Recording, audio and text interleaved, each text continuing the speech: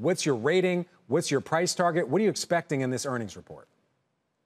Look, Oracle is a interesting stock. Many people for many years believed it was a laggard in the shift to the cloud, that it was going to be a net loser. The reality was very different. It was just taking them longer to move their workloads to cloud and to build out the infrastructure.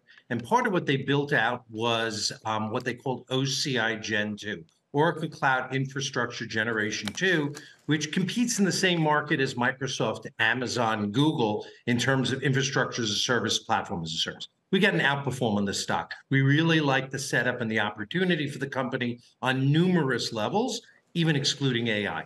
OCI Gen 2 it has not been impacted in much the same way as Amazon and Google. In fact, the growth rate hasn't changed. It's growing 70%, much faster than its peers, off a much smaller base, but still it's very early in its transition to cloud, both in terms of infrastructure and platform, as well as in ERP.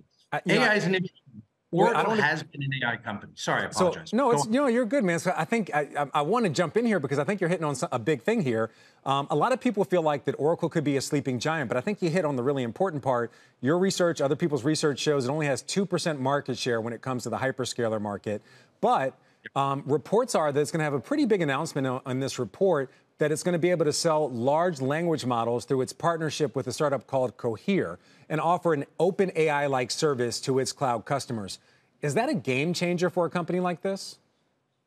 I think it's one of many levers here. From an investor perspective, it's more of a game changer. From a revenue point of view, it's one of many levers. The company has been investing in AI for a really long period of time. Their autonomous database, automation is all AI.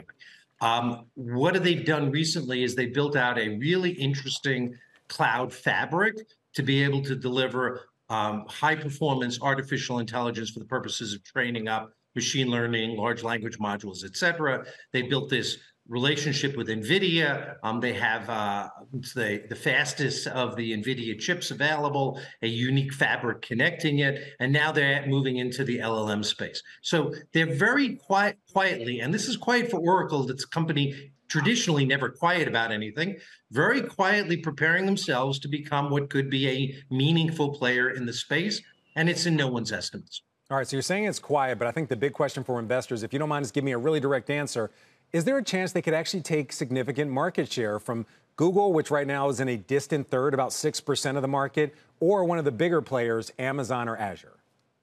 So my current belief, it's going to be a big business for Oracle, but smaller than Microsoft, Amazon, and Google. That said, they keep surprising us with new capabilities and new offerings.